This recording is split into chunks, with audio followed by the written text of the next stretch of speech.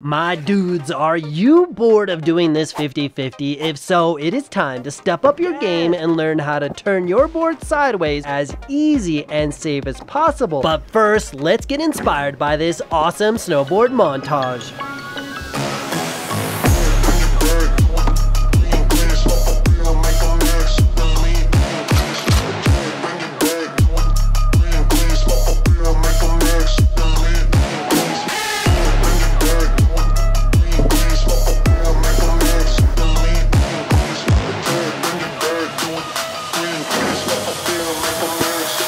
What's up, guys?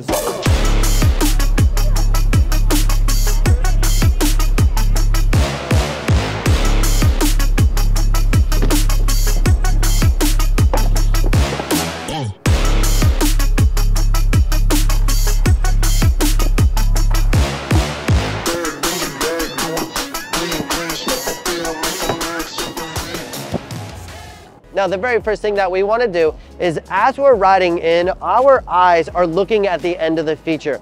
One thing that's really awesome about that is if I look down, I tend to drop my shoulders down and it puts us in a less awesome position. And if I keep my eyes up or at the end of the box, it keeps my spine in a better position to be balanced. After that, I love talking about keeping the lead shoulder pointed at the end of the rail as your board goes sideways, and the reason is your lower body is going to follow where your upper body is. So if I keep my lead shoulder pointed at the end of the rail, jump into a little bit of a board slide, because this shoulder is pointed downhill, my lower body wants to come back to that neutral position. So as you're doing this board slide, I highly recommend keeping your eyes and lead shoulder pointed at the end of the rail. It's going to make things 10 times easier. So there's two major ways to do a backside board slide. One is going to be called the scissor method. The other method, pivot your back foot around almost like you're doing a basketball pivot. That's going to allow our board to go sideways. Now the pivot movement is 60% of my weight, meaning my belly button is going to shift over my lead foot. Notice that my lead shoulder, hip, and knee are all stacked together. And then I'm just going to imagine that I am dribbling a ball and I'm doing this pivot movement. But of course, we're going to make sure that we're adding this lead shoulder. So my lead shoulder is pointing down towards you, and then I'm pivoting. Notice that my spine is rotating, and you're seeing a little bit of my logo, but not a lot. You're not seeing all of it, but you're seeing a little bit. And the most important thing about this tactic is making sure that you have 60% of your weight over your lead foot, making that pivot 1,000 times easier. And then our method number 2 is going to be the scissor mechanic. Now our goal is take our lead foot, and I'm going to pull it behind me 45 degrees, and I'm going to take my back foot and push it forward for another 45 degrees, which combines makes us a 90-degree board slide. Now, as I do this, I want to keep my lead shoulder pointed straight downhill. Notice that my legs are doing the work, not my shoulder. Most people tend to do this. Well, now guess what? I've messed up my shoulder positioning. So I want to keep my shoulder down the fall line, a little bit of a hop, come back. Did you know that the majority of goggle companies are owned by massive corporations? And I've started a goggle company with the dedication to making your day as awesome as possible. So if you ever put goggles on and off that are magnetic, these things just want to pop out because they are, a little soft, a little flexy. So what I've done is I've added this post here, allowing you to line it up, and then you get insane amount of vertical support. So when you're taking your goggles on and off, that it's super awesome.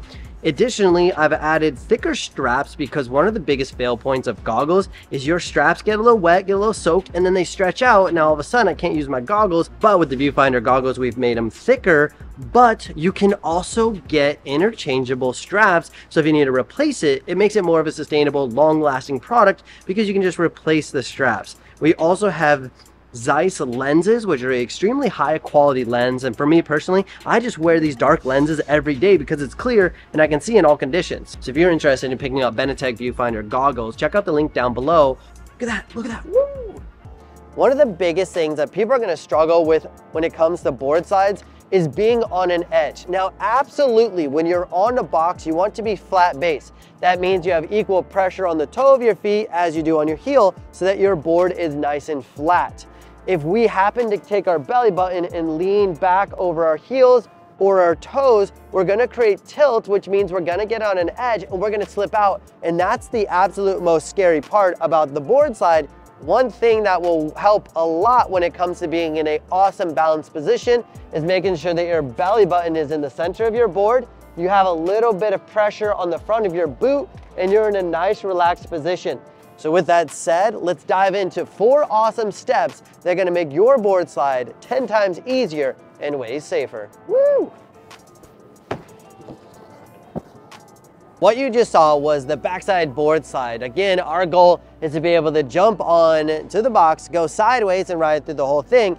But at first, I don't recommend doing that because it can be very sketchy. Plus, we need to train our body and our mind on how to slide sideways without trying to put the brakes on and slipping off. So my fun little secret / hack to teaching people how to do board slides, our goal is actually do a 50-50 for the first 75% of the box. Now, the beautiful part about this, we're not having to 100% commit to the jump and going sideways when we're not familiar with those body positions. So our goal is to go 75% and then either use the pivot movement or use the scissor movement to get our board to go sideways, or scissor movement higher up on the box. Now, why that is amazing is because we can get into the board side a little bit sooner and start to be aware of our body positions, but more importantly, train our body to be balanced without slipping out. Step number 3 is to do that pivot or that scissor movement to get into the board side even earlier. So this time we're only gonna ride the first 25% of the box, and then we're gonna hold that board side position for the duration of the rest of the box. Pretty awesome. At this point, you're gonna be staying on the box for a long time, so make sure that you're getting comfortable and spend as much time as you need on step 1, step 2, step 3 before moving on to the next step.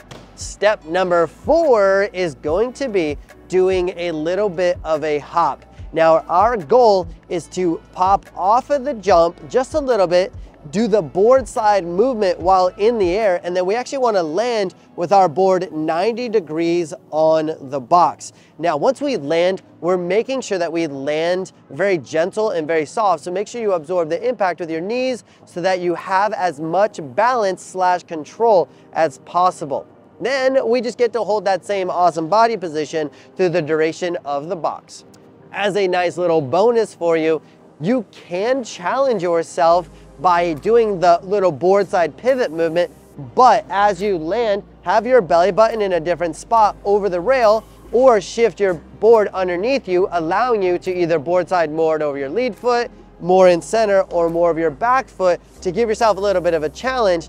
But for your whole rest of your snowboard career, being able to have the ability to board slide under your lead foot, back foot, or in the center is gonna lead to a lot of awesome tricks. So while you're here, I definitely recommend practicing that mechanic so that later you're feeling pretty awesome. Now, the last thing I'm gonna ask from you is share it with a friend who could benefit from this awesome video, and definitely save it so that you can refer back to it the next time you go snowboarding. So on that note, thank you so much for hanging out. Make sure you're subscribed with post notifications turned on, and I'll see you in the next video. Woo!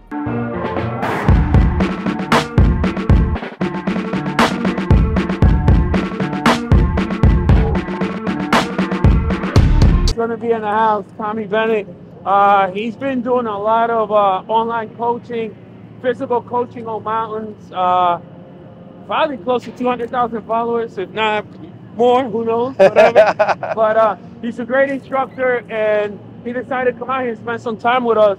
And since he's the one coaching, I'm going to let him introduce himself and whatever lesson you're going to have for the crew. Yeah. Sigma dudes, awesome to meet all of you. A little backstory about me. When I was younger, I was a competitive athlete. I had to work multiple jobs. I had to work real hard to make it happen. And I ended up breaking my back when I was 17, completely changed my life. And what that's allowed me to do is it created a lot of opportunities to share my love for snowboarding with others. So a lot of my coaching and philosophy is coming from a place of maximizing balance, maximizing our ability to stay on our feet, and maximize having as much fun as possible. So coming into today, I want to share a couple little cheat codes that have worked for me and helped